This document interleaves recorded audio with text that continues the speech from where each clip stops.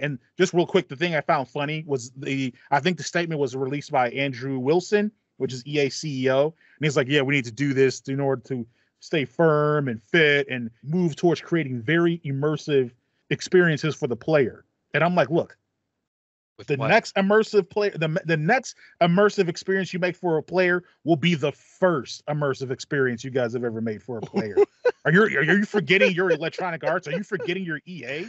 Hello and welcome to level 99 of the Thoughts and Players podcast, the gaming podcast with all takes and no strings attached. I am Jeremy, here with my compadre David. What up? What up? How are you doing this evening? How's everything going? Everything's going fine. Just had a nice dinner. It was really good. It was a salad, very simple. Just the lettuce, some bacon, and then my partner, she makes this awesome like dill sauce and some guacamole. Okay. That was it. And it was amazing. Yeah. Simple, but simple, but elegant. Sounds quite elegant. Yeah. How about you? How's your day? It's going all right. Haven't really had dinner. Haven't been too hungry. Had lunch earlier. Nothing elegant. Just a shawarma wrap, a chicken shawarma wrap, and a nice lemon rice soup. Big soup person over here. Love soups. I'm very anti-soup. That's funny. I know. I think this is one of the discussions we had at the barbecue. I think so. About just how you're missing out on the soups. Anytime. Yeah, anytime of the year. Soup, you got to get a good one. Like, I've tried. Or you make them from, the best soups are homemade soups. Make some homemade potato soup. Get some Yukon Gold potatoes. Saute them up first. You got to saute them to get the flavor in them. Some garlic, some onion, maybe some leeks. I love leeks in soup. Yeah, leeks are good. Get it going, a little bit of butter, a little bit of heavy cream. You whip it in, get some nice chicken stock in there. You know what I'm saying? If you want to buy the store stuff, you can, but I say make it at home, homemade chicken stock. Add whatever you want to it, some carrots, some celery. It's great. It's fantastic. Maybe, I don't know, if people want it, we'll do a bonus level soup recipe. Because I got a bunch. I got a surprisingly a lot of thoughts on soup. Yeah, you just had that ready, like just on deck. Oh yeah, it's a go-to. It's a go-to. One time I made a chipotle okra soup. Oh man, that just sounds good. With chorizo in it. Oh, fantastic. Anyway, welcome to level 99, ladies and gentlemen, chicken sucks and hens. We welcome you to this level of the pod. I say, it's been an interesting time in gaming. We have a couple of game topics, obviously, we're going to jump into. But before we jump into those, as we like to do first, we're going to talk about the games we've been playing. Now, if I recall last time, David, we both were basically too busy to play games, really. Mm-hmm. So we talked about the little moments we were been able to sneak in. I'm wondering, have you had any more time to play games compared to last time? Or has it been the same with your time commitments? I did. I've been playing a lot of Apex, with the new season going on and everything. I went from bronze to gold 1 already. Okay. We'll see how long it takes me to get from gold to diamond, because plat is the hard part for me. And then I haven't been playing Overwatch because I got banned. Yeah, I'm not too sure why. Like, I know why, because I got into like an argument with a team or whatever, blaming each other, this, that, and the other. It looks like we all just reported each other, and who knows if any of them were affected, but I was. The old Spider-Man meme, huh? Yeah. So until I think it was March 7th or something, I'm not playing that. But I've been playing a lot of TFT too. I've been kind of getting a better handle on things there. We'll talk more of that. What have you been playing? I have had a little bit more time to play than before when I had absolutely no time. So I've been playing 2 games. Have I been playing 2 games? Yes, 2 games. Before I played 2 games. One of those games was Madden. Madden is not that on that list anymore. Thank the Lord. Phew. They're both older games. So the first game that I probably played the least of but got into is Kingdoms of Amalur: Re-Reckoning. Now, I don't know if you recall me mentioning this game because it Sounds was vaguely familiar. so the game was Kingdoms of Amalur: Reckoning was the original. It came out a long time ago. And then a couple of years ago they did a remaster, Re-Reckoning, that they released on the Xbox One and on the PlayStation 4. And I was super hyped to play it again. And then I never opened it. Finally opened it and jumped into it, played, like the opening kind of dungeon area and a couple of extra things, and I'm thoroughly enjoying it. It's bringing back the memories of why I like the game so much. So I'm hoping to actually see that through the completion, which I believe I will. The other game that I've been playing, putting more time into, and it's very interesting. It's weird. Not a good game. Okay, I admit that up front, as I do always. Subjectively. Not a good game, but the game is a licensed game. And that game is Scarface: The World Is Yours. Now, what? For just a little backstory, just a little context, right? So this happened because the other day I was watching a movie with my mom and she brought up Scarface. Now, Scarface is one of my favorite movies, but I haven't watched it in years because when I was in my late teens, I watched it every week. So I said, okay, I've watched Scarface 30 times. That's enough. That's more than enough times of watching this movie in my lifetime. I'm done. Well, she had it on. I just watched it again. And I was just reminded of, man, I love this movie. And then I remember they made a game for it, right? Vivendi Games developed it. It was published by Sierra and Sierra Games. And for those that don't maybe or may not know Sierra's mostly known for their strategy city builder games. So something like Caesar 3, Pharaoh, I can't remember if it was The Last Kingdom or something like that, but mostly they're city builder games. They're known for those classic legendary city builder games. Well, they were also they started to publish a little bit more games. One game they decided to publish was Scarface. It was, by all accounts, a horrible business decision. But they decided to seems like way out of the realm. Like yes. Nothing in comparison. The game had and this is actually reminding me of a topic I had in mind. My topics changed for this episode, but I'll use it for the next episode maybe. But the game has a bunch of actors in it from that time that are either most of them are more famous now than they were then, and they were used as like credits or whatever. But the game is basically a GTA clone. You're Tony Montana. In this scenario, you survived the assassination attempt sent by Sosa, and you're trying to rise again. You lost all your money, all your stuff. You're trying to get all your money back, all your weapons back, all your coke back. You're trying to get all of it back. That's the journey of this game. And so you're having to launder money. You're having to buy fronts. And this all takes place in Miami. So yeah, this for me, is it scratching a little bit of a GTA Vice City scratch for me? Yeah, it's for me. Yeah, a little bit. But yeah, that's what I've been playing. And I've been having fun with it. Look, it's supposed to be a 16 to 17 hour game. It's not complex. This has replaced Madden as far as the dumb thing I need to play to soothe my mind. And I'm happy because at least they tried with this game. They tried at least with this one. They don't try at all with Madden. So yeah, those are the two games I've been playing though. And I've been playing the Scarface because it's an older game. I've been playing the PS2 version on the PS2 emulator on my PC. So it's been running at a very brisk 30 frames per second for that game. Wonderful. Right? Because they capped it a lot back then. So yeah, it's been fun. It's been fun. Before we go to topics, I do want to bring up how you didn't play that game or open it until like just recently. And yeah. I remember I kind of did that with Mirror's Edge. I think it's Catalyst or something. Yeah. That was the second one. Mm-hmm. I bought it and I actually never opened it. Yeah. I still have a sealed copy. Yeah.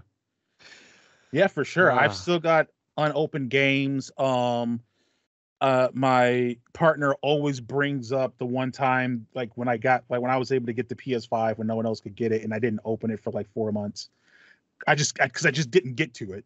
this is when we Right. had the I gaming remember podcast. that. It would seem like I would have an incentive to open it up and get to it. I just didn't feel compelled to.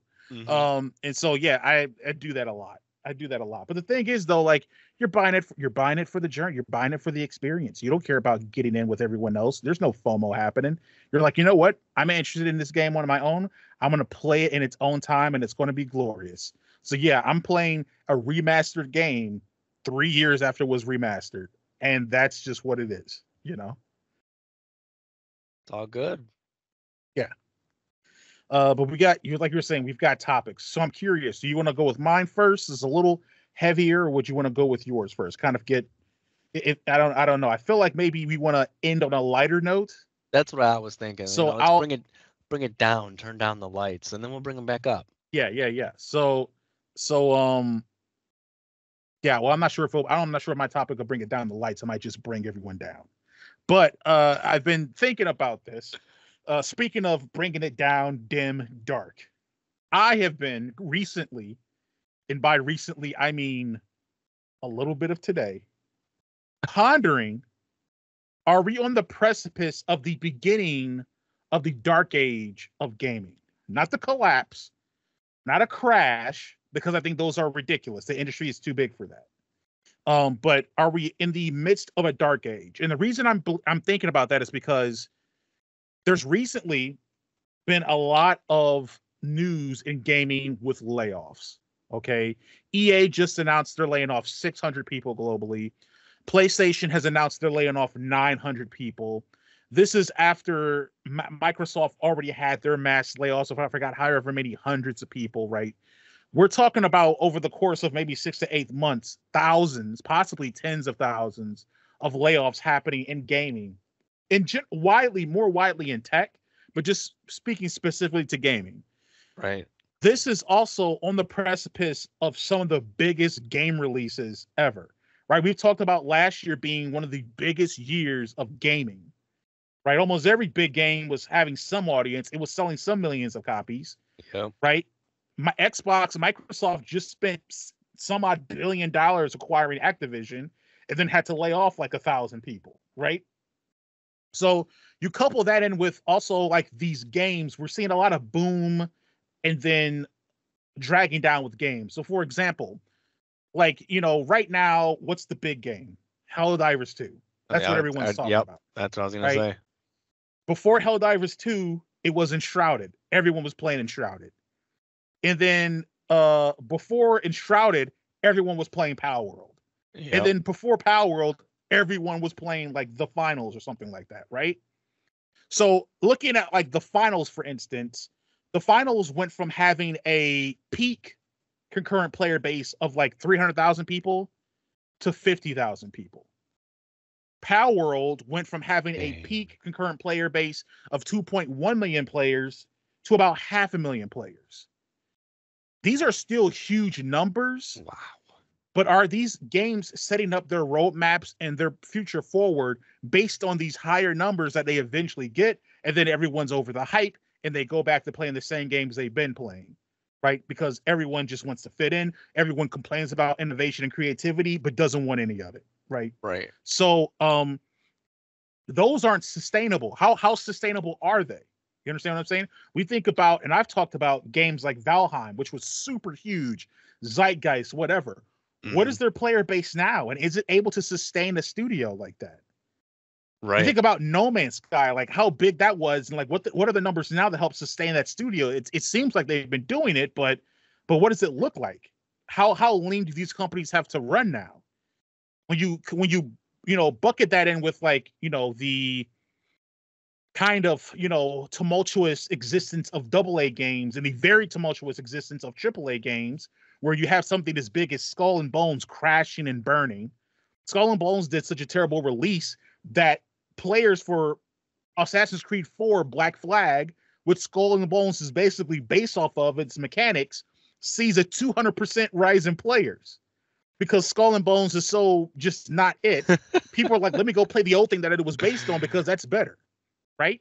So that's, but you have that failing. You have Suicide Squad Kill the Justice League failing. This is on top of all these other big IPs that come in and crash and burn, right? Right. it seems unsustainable. You have console makers getting ready to, push us into a next gen of consoles because we're trying to figure out how we're going to make this more sustainable and make it more financially viable. We're trying to push digital more because we are trying to find any sliver we can to find more money, but also our games cost more, they take longer. So there's a whole storm of things happening, just industry related.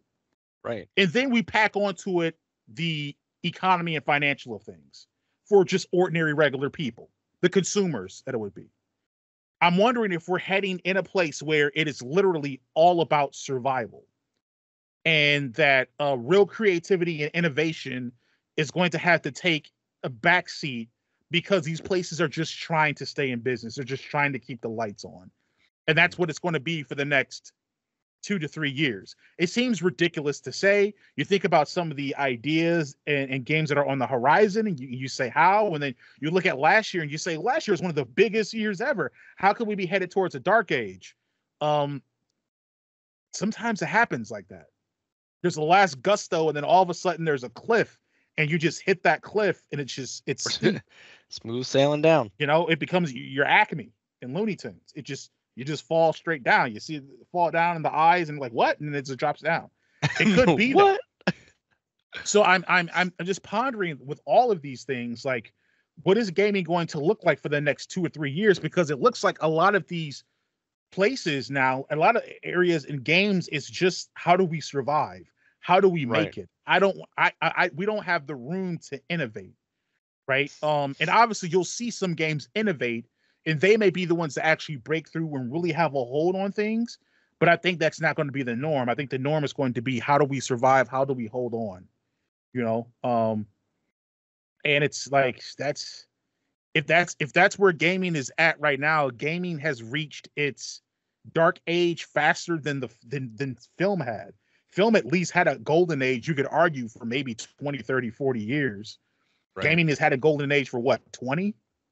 So, and it seems like it's getting to that point where movies are now kind of like dying on the vine a little bit, except for the occasional boom that happens. And those booms aren't sustainable either. So, I don't know. Yeah. So like, it's tough because, like you said, the economy and stuff is like all about profit and stuff. And you get more profit when you have less people. So they're just having all these people work on these like amazing games that are coming out. And they're like, okay, cool. We made our release profit piece. You're out. Yeah. But who's going to be there working on everything? The 10 people you're going to overwork for 80 hours a week that you don't want to unionize? That they're going to burn out. They're going to, even if they're at work, they're going to be overtired and everything. Yeah. And what's going to come next? What, you have this awesome game release. What about the next people? You're going to hire a bunch of new people to make awesome games? Like, I understand the new people are going to know the new things and stuff like that. But like, you need somebody with the experience to kind of push the direction of everything. Yeah. You're not going to have that if you don't have anybody that's been there. Right. Yeah. And 100%. And it's, I mean, a lot said, a lot comes out with these places when they do layoffs, when they get rid of people. A lot of times the first ones to go are contractors, right? Subcontractors are the first one to get the boot. But it's like, again, it's reaching everyone. You have, with EA and Sony, and I'm sure I can't remember what some of the other layoffs, but with those two specifically, I remember them saying, hey, like, we're going to have to cancel games because of this. Like, EA had their layoff, and they're like, we're going to have to cancel the Star Wars FPS game that we had Respawn developing. And I'm like, oh, okay, great. So Respawn is just going to make Apex and only Apex for now on forever. And Jedi Fallen blank, whatever it is. Like, we're not going to get any other thing like that. And just real quick, the thing I found funny was I think the statement was released by Andrew Wilson, which is EA CEO, and he's like, yeah, we need to do this in order to stay firm and fit and move towards creating very immersive, experiences for the player. And I'm like, look, With the what? next immersive play, the next immersive experience you make for a player will be the first immersive experience you guys have ever made for a player. Are you forgetting your Electronic Arts? Are you forgetting your EA? Are you serious? Hey, by the way, Andrew Wilson, I hiked the football in Madden and my linemen don't move. That's the only job they're supposed to do in real life. They don't have to do it in your game, but immersive gaming experiences. Yeah, sure, that's in your bag. Oh, it feels so real. Right? But even as someone who plays Apex almost all the time, why focus on one game? That's crazy. Even if it is one of your most profitable things, there's so many consumer complaints that they just don't do anything about. Yeah. If they don't fix those, besides just making new skins that cost $20 or whatever, oh, here's another event you can spend $200 on for this heirloom for a character that some people don't even play, it's gonna die. Yeah, well, it's also the thing. Part of my and then they're screwed. All the eggs in one basket, right? Part of my frustrations with it though is that Respawn is good. They are. Why put good on just one? Like, I understand having the Madden team maybe stick to Madden because they don't make that good. Lord knows they can't make nothing else good, right? So just leave them there. But Respawn makes good. They've shown they have 2 IPs or 2 projects you've put them in control of with Jedi Fallen Order and Jedi Survivor, and then Apex, right? And their other previous ones with Titanfall 2, and they're all good. They do good stuff. Yeah. So that has to suffer because of the economics of everything, and PlayStation is the same. They had to lay off 900 people. I think they said there were some games that possibly need to be canceled or put on hold. I look at them and say, hey, PlayStation, you buying Bungie? Smart move. That looks like in hindsight, right?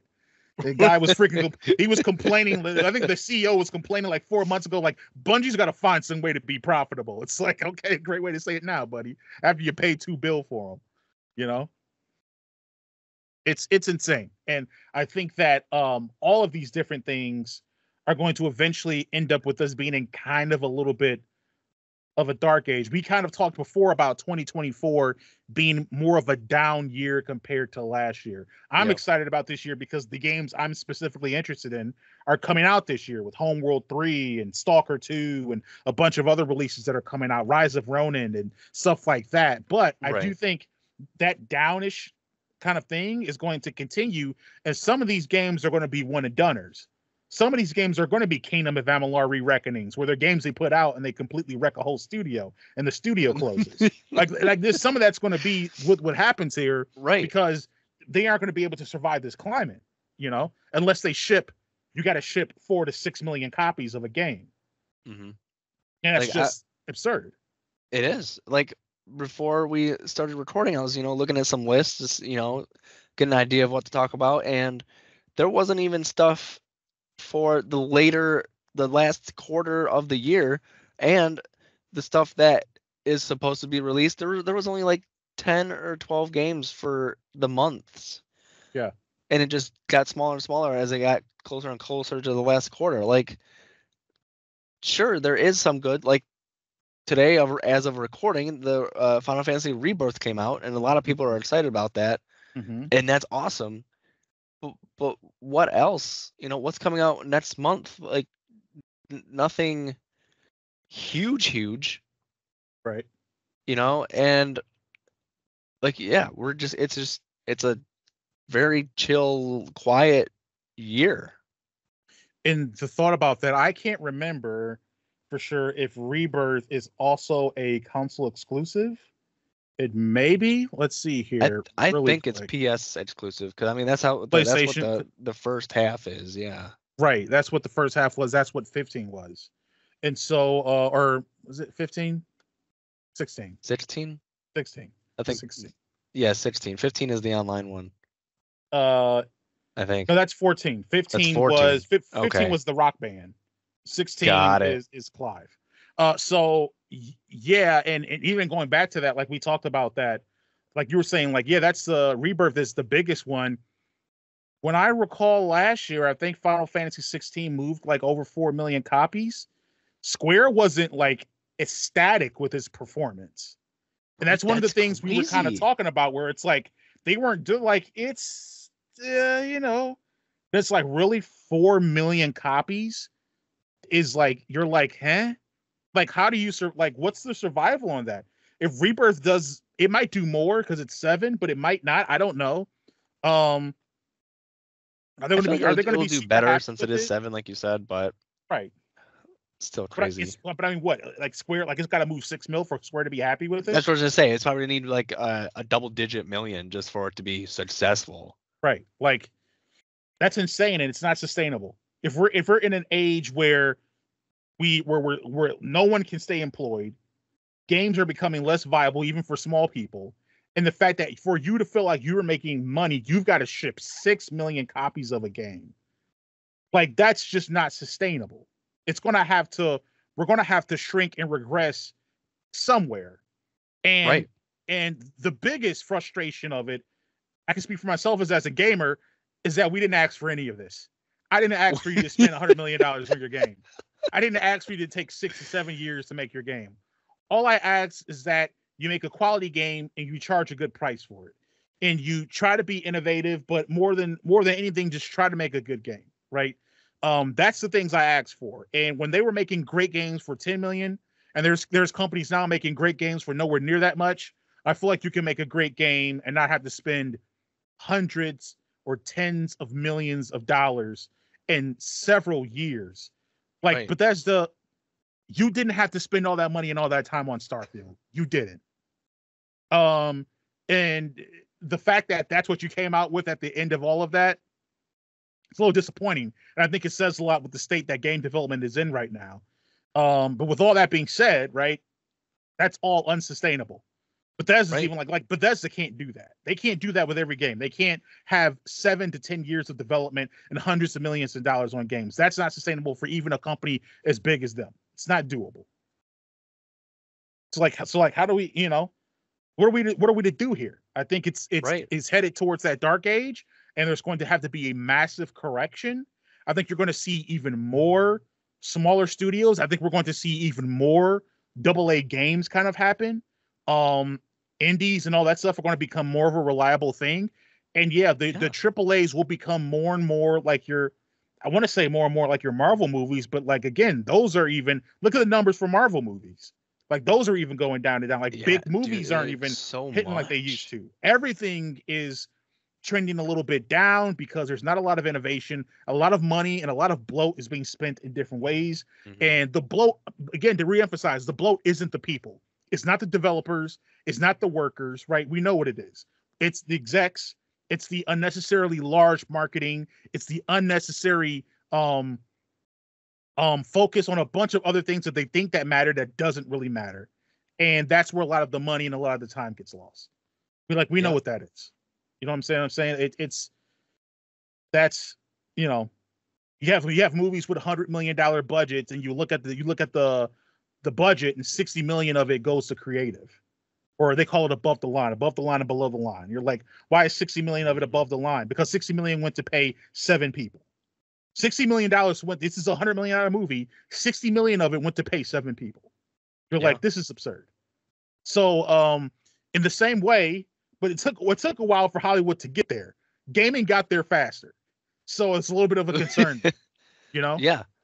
Like you brought up like the indie games and stuff. Like I understand indie games, it's usually one or a group of people and it takes them years, but that's because it's just like I said, one or a group of people, so they have to have their regular job and try to do this on, after work on the weekend, stuff like that. And they still release these awesome games, and I don't know a budget for an indie game, but I can only imagine it's probably, I know startup businesses usually cost 10 to 50,000, so I'll assume an indie game's going to cost somewhere in there, Mm-hmm. you know, and a lot of them just kick off and have amazing reviews, and like uh, Valheim, you said, for example, Yeah. that one did very well. Yeah. I know Omno had a lot of amazing reviews. I don't know if that one blew up as much as Valheim, but I No. mean, it still did kind of well for an Hmm. indie game. Yeah. I know Lethal Company, pretty sure that was an indie game, and that Yeah. one was doing really well. Yeah. It was pretty big for a minute there. Like these big guys can take a hint or two from these little guys. Like we like the same stuff as they're doing, but they're just doing too much. Hmm. Yeah. But that's like, so like those are great examples. So like I'm thinking of even like the smaller boom games. So we talk about like Lethal Company, right? What was the other one? Among Us was super big, right? No one talks about Yeah, Among Us anymore, right? yeah. I mean, that You one have took a couple years to blow up, but Yeah, holy crap, but it blew up, right? it It's this exploded. it's this team of, I don't know, maybe 4 or 5 people. They have this little game, it's whatever, and then all of a sudden, oh, there's 70 million people playing my game. And I have to figure out a way to support this game now that has a player base of however millions or hundreds of thousands of people that are expecting content updates and content drops and DLCs and different things like that, which means I need to increase the amount of people that I'm paying. I need to increase the amount of time that I invest in this and money I invest in this, right? And then, cool, we're going to all play your game for 3 weeks. And then after 3 weeks, we're going to all go away. So you'll have more people playing your game than you did 3 weeks ago, but you'll have way less people playing it 3 weeks from now. And how are you able to scale and make your company work that way? Is it sustainable? Because those people that remain are going to still want the content updates and the content drops and the DLCs that you were delivering at the peak of your popularity, but now you're Right. not going to have that much money coming in. How are you regulating that? How are you doing that again? You know what I'm saying? It's the this kind of boom and then bust type of thing with these games is a hard thing to navigate. And that's why a lot of these studios do end up 4, 5, 6 years down the line. They end up fizzling out. And you're like, why? I thought their game was big. It's like, yeah, but it was big and they had to adjust for it. And then it died and they had to adjust for it again. And that's just too many times to pivot for a team or for people that are just into making games for the love of making games and not really trying to become business people, you know? It's good points.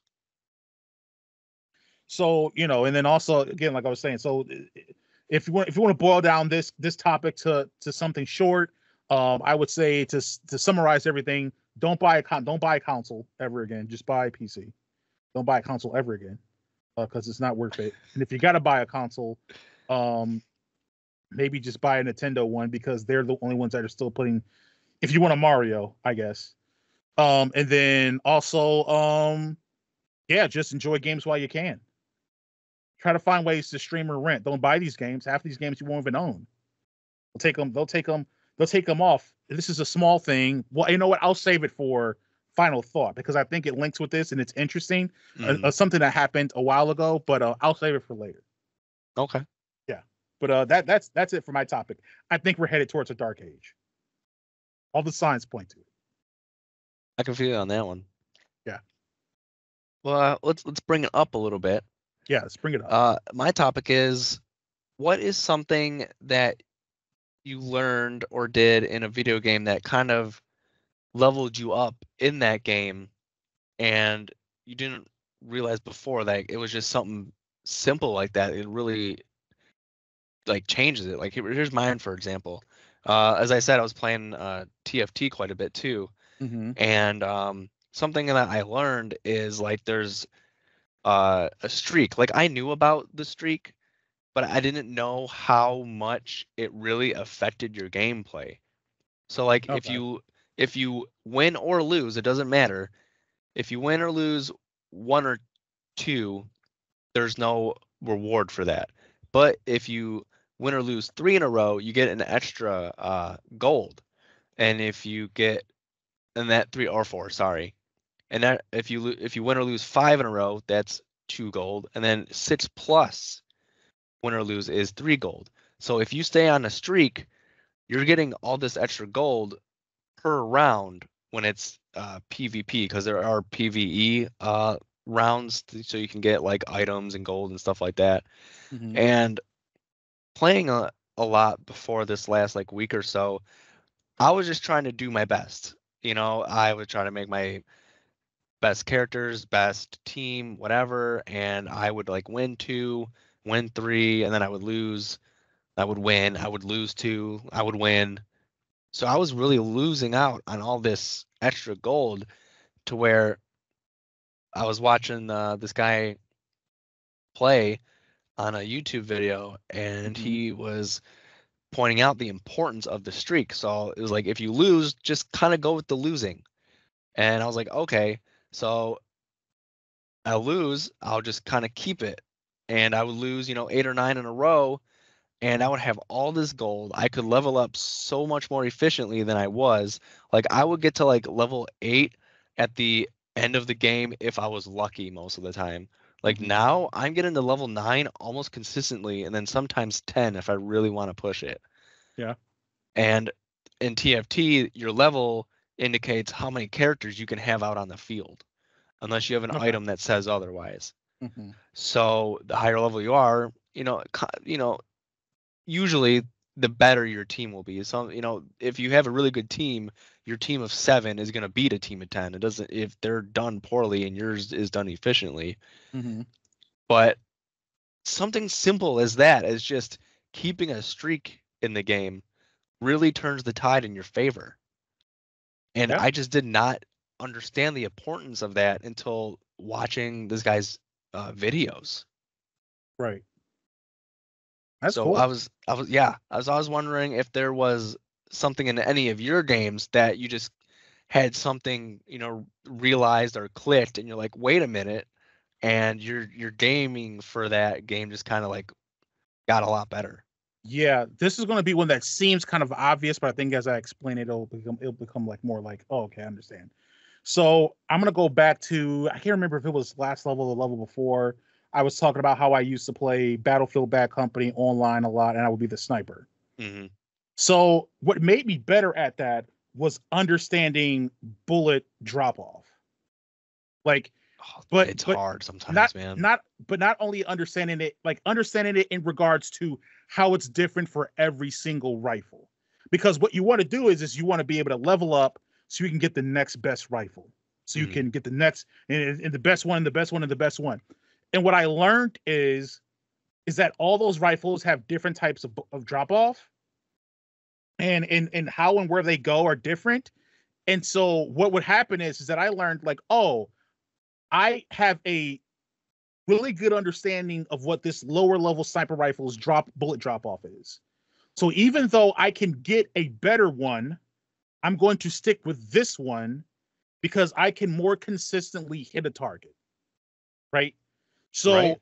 So that was the thing. And when I started to actually, again, I forgot the movie it's from, but there's like that whole thing where like someone's like they get a rifle or something, and they're like, this is my rifle. There are many like it, but this one is mine, right?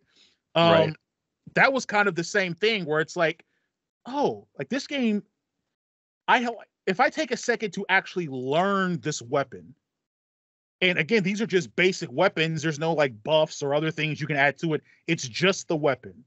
If I take a chance to actually learn and understand this weapon, how the bullet fall off happens, how I can time it with reloads and all these different things, then I can outduel someone with a better sniper rifle.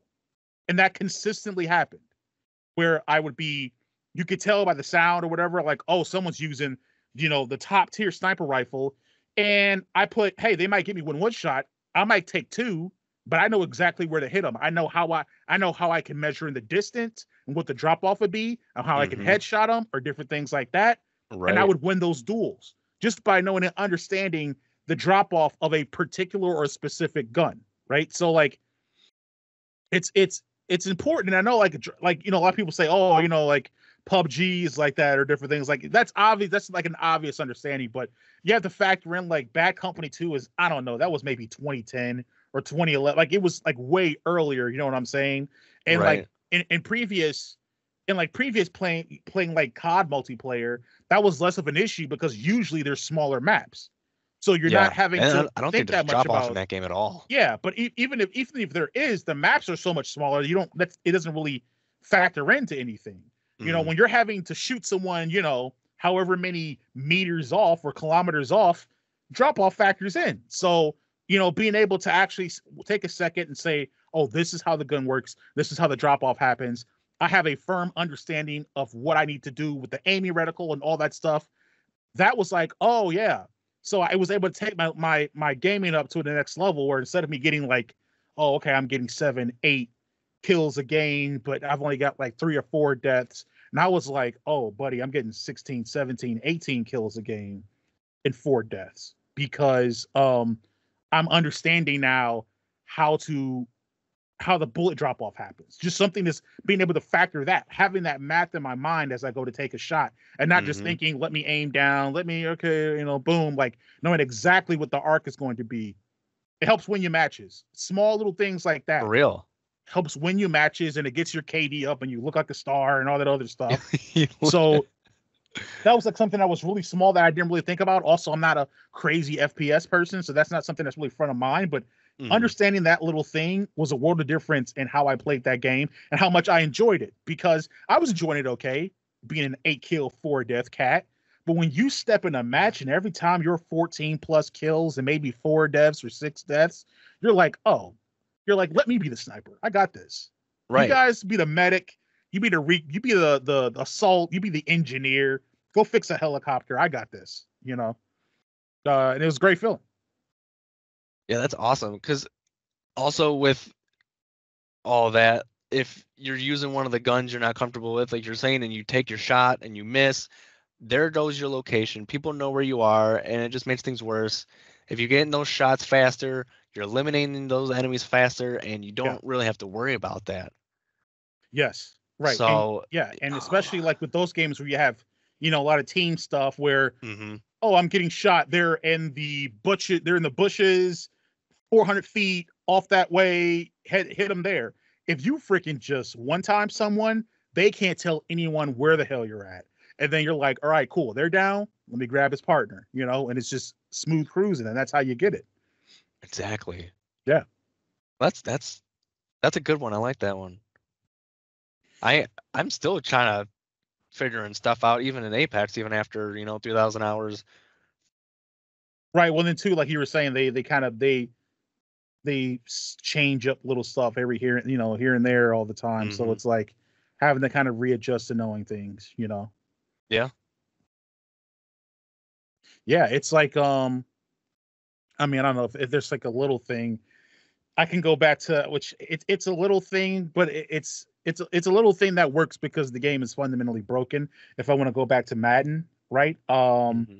If you want to go with, I forgot what the exact play is called, but it's like 4 slants. So when you have 2 wide receivers on the left, 2 wide receivers on the right, and they do like a 3-step and then a slant in, right?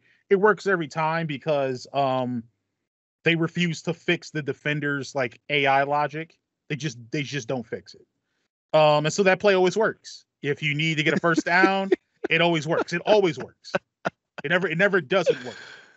So certain things like that, if you understand, another really cool another small thing from a different football game, would be the NCAA football 14. Understanding that they had I think you hold the right trigger to sprint, right? To go top speed. And so the right stick allows you to cut, you can cut left and right, juke left and right. But there's a small thing where like those games are physics based. So momentum actually matters.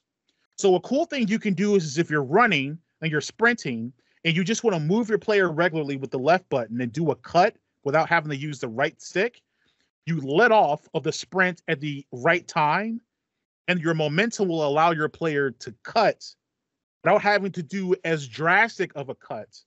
You could be a little bit more nimble and get more yards. That's really important to know if you want to feel like you have more control over your player and you don't want to be put into a fixed animation, right? If you understand that, you'll be more successful at running plays. You'll be more successful if your player catches a ball and you're having to, run downfield. You've got defenders catching up with you. Understanding the small little let off and let on and let off and let on of the sprint, different things like that, will put you in for success. It's you can be 100% successful without doing that and just holding sprint like an idiot and just running as fast as you can for the whole time.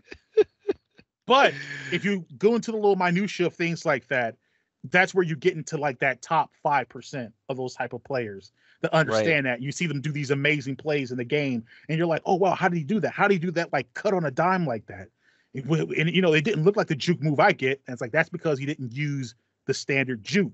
He used the momentum and physics of the game, and knew how to time it just right, the little bit of sprint to kind of switch up, juke behind the guy, and move forward that way. That's something that takes time. Like you gotta like practice it to get pretty good at it. But it is a small thing that, and again, it's just one of those things like where you do it, you're like, oh, I feel like a genius. I was able to pull this move off, you know? Yeah, that's actually a huge thing in Apex. There's a lot of very timed moves that you can do in that game. Like when you climb on something, if you hit jump and crouch at the right times, you just go soaring in whatever direction you're holding. So you can climb up and then just zip left, right, front, or go backwards even. It's crazy. And there's a bunch of tricks you can do with the zip lines and stuff. It's insane. So that's why the really good players at the game are really good, because their movement is absolutely insane. Yeah. But I did remember another one, and sorry if it's spoilers for anybody, but in Hellblade, you do eventually get like a cooler sword or whatever. And I didn't even know through my first playthrough, it was the last time I just played it, you can charge your attack. Oh yeah? Excuse me. Yeah, you can charge your sword to do like a heavy attack. Oh yeah? Because there's the light attacks and the hard attacks or heavy attacks, and you can just charge it. You have an extra heavy attack. Oh, okay. I had no idea. I just accidentally held the button too long. I was like, wait a minute. Right. What was that? And it just helped because there's some fighters in that one where hitting them doesn't really do anything because they have like a shield or whatever, and that kind of like pushes through them. So that helps with the fighting. I was like, wow, I can't believe I played the whole game and didn't even know that. Yeah. Yeah, that's I mean, so you discover like little secrets and stuff like that, and just like other elements or things that maybe the game didn't like really tell you, that you just kind of discover on your own organically playing it. Those are like the really cool moments, which is why it's cool when it's cool to have a game like not 100% handhold you through everything, and allows you to discover some things on your own about like how you can attack a boss or like navigate to a certain place. Like I'm sure like all these little moments or instances, like I think most of those type of moments is like what's built such love that I have for like the Elder Scrolls series. Is like it's a ton of those like little things I didn't know I could do. I mean, you know how janky those games are. Like you can all the time you're doing stuff in that game you're not supposed to do because it's just so janky. But it's like you find a way to, I found this exploit, and you're like, oh, this is super cool. Oh, I can kill this person this way. Oh, that's awesome. You know what I'm saying? Like I think like I was saying before, like the first time in Elder Scrolls Morrowind when I like just killed someone in their house, and I was just amazed. I was honestly amazed. I'm like, wait, I just killed this person. I can do that. I can do that, and I'm like in their house. I can use their bed. I can sit in their chair. I'm just here. You know what I'm saying? I automatically thought it was like game. It'd be like game over, right? Like you're not supposed to do that. Just kill the people we want you to kill. But that didn't happen at all. And it's like, oh, wow. I mean, that's nothing little. That's like an obvious thing you can do is kill people. But to me, it was like a discovery of a lot of stuff, So right. But yeah, like discovering that, and especially like the really little kind of expertise things. Those things are what are the things that makes experts in games. Knowing those little things like that, because most people either don't know them or don't really feel bothered to learn them. It's like whatever. I just want to play this and do however. But I mean, I think about all the little things like people. Like experts in Rocket League, they probably know a bunch of crazy stuff, and it's like I'm not trying to do some stuff, and it's just absolutely insane how well they can control that car. Yeah, I don't even know where it's going half the time. Yeah, and that's no idea. Like, and I'll sit there if I have a good game in it. I'll sit there and be like, ha. But honestly, I didn't know where I was going 60% of that game. I didn't know where I was looking. I didn't know where the ball was. I didn't know how to get to where I wanted to go. But if I luck into a goal or two, get like me. You know what I'm saying? Mm-hmm. Yeah. But if you're an expert, I know that from your birthday party. Oh yeah, 100%. I'm like, oh, I've nailed this, and I did not know how to move half the time. But I mean, hey, you know, the Yeah, little things. You discover the it's the little little things, really. Yeah, 100%. Um, yeah, I think that's like the two I can really think of at the moment. Um, there's like other things I was thinking about. So like Scarface. Again, it's not a great game, but they got.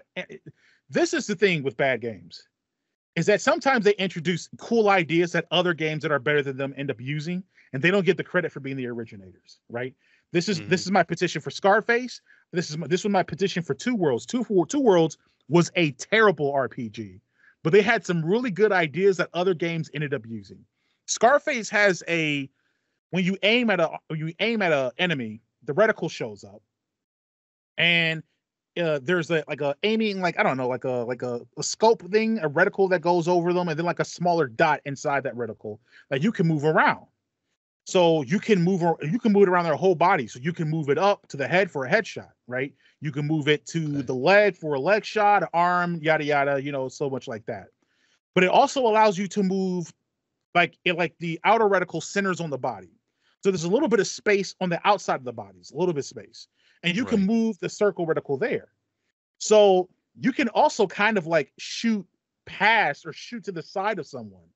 And so what happens is if you got an Uzi and you're spraying one dude and homie runs up right next to him, you can move the reticle off the center body and actually hit his homie as well without really aiming at him, which I think is a really cool thing to do, to be able to give you a little bit more finesse and flexibility in aiming at and shooting people. Right. Because it's like, I have a little bit of, okay, I can reset and re-aim, but I can also kind of hit homie a little bit with this. So that's another cool thing. I haven't seen a lot of games use that. I think maybe Rockstar uses it in some of their stuff now, which would make sense. I think maybe in Red Dead Redemption 2, something like that kind of happens, but I can't remember for sure. But I'm like, oh, that's neat. That's cool. It just little. It's insane what simple things can just change in a game. Yeah. 100%. Well, I think that's all we got for that one. That's all we got for that. We're moving towards the end of the podcast, which means it's time for final thoughts, where we can make a final thought about anything that's related or unrelated to this podcast episode. So, I can give that final thought that I had earlier, and then let's hear it. So the final thought that I had really quickly is that one of the games I've talked about that I love is Spec Ops: The Line. Right? Mm-hmm. Spec Ops: The Line was removed from online game stores because of a licensing issue. So if you did not buy Spec Ops: The Line online, you cannot buy it. The only way you can buy it now is if you go out and buy a used physical version of it. But it's not on Steam. You can't buy it on Steam. You can't buy it on the Epic Store. You can't buy it on GOG. If you've already bought it, you keep it. You have the license. So I bought it on GOG. So I still have it on GOG, but you can't buy it anymore. What's the licensing's problem? I forgot what it was, but there's some licensing issue where either time it's like too much time is passed, so the license has expired, or there's some other issue. But when we talk about game preservation and different things like that, this is another example of that. This is a great psychological third-person shooter. It's a great game. Okay.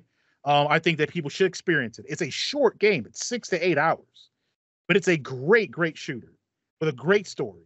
And you can't buy it online anymore. You've got to go into Disc Replay or GameStop or whatever used store and hope that they have it for Xbox or whoever else that that system it was put out for. And who knows however many copies have shipped of that game. I have an online version. I'm probably going to go out and buy a 360, try to find a 360 copy of it, just so I can have a copy, because who knows, it might get to a point where they say, hey, even if you bought it online, because of the license agreement, you can't have it anymore, so we got to take it away. I think PlayStation had something like that happen not too long ago with like movies or something. They did. I'm not sure if it was an issue. They were just like, hey, this is getting removed. You're not going to have it anymore. You're not going to have it. Yeah. So that's scary. It's another sign of the dark times of gaming. Yeah. Exactly. That is my final thought. All right. My final thought is I want to shout out content creators that sit there and put in the effort to making videos that help other people play. Yeah. Like I watch, compilations of, awesome clips in Apex, stuff like that, and I'll watch like a game or two of somebody having this awesome game in TFT.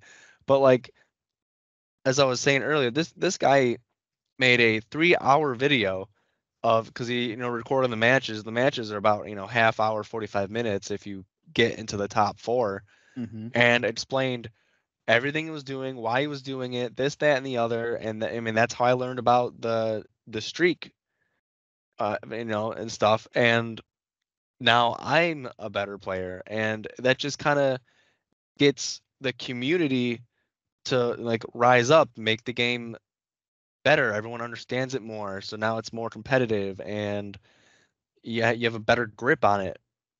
So shout out to people who make the game easier and better.